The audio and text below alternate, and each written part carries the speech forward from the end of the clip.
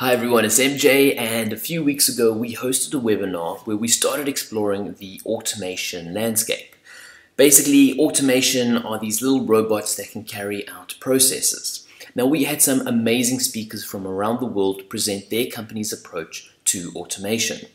Now, the webinar was an hour long, and the link to it is in the description below. But what I decided to do was, make a quick little preview and give you all just a small taste of each of the presenters.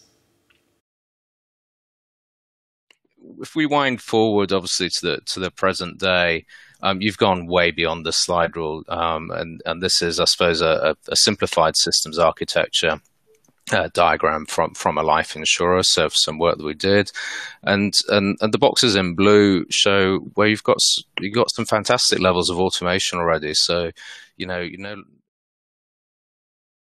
automation. So we are not a golden pill.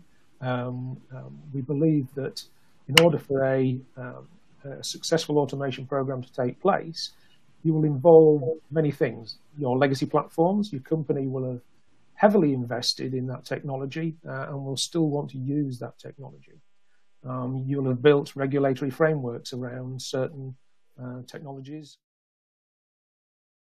However, the good thing is there is obviously a journey between all of these emerging trends. Now, what you see that dark, that's the acronym. We are always good at forming these acronyms. It essentially means digital ledger, which is blockchain as a capability, artificial intelligence, augmented reality, and quantum computing. Some of these extremely disruptive technologies coming together to create new opportunities in the business landscape.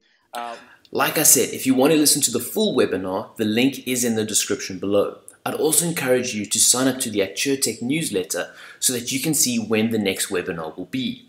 The big advantage of joining the webinar is that you hear it live and are given the opportunity to ask questions. So I hope to see you guys at the next one.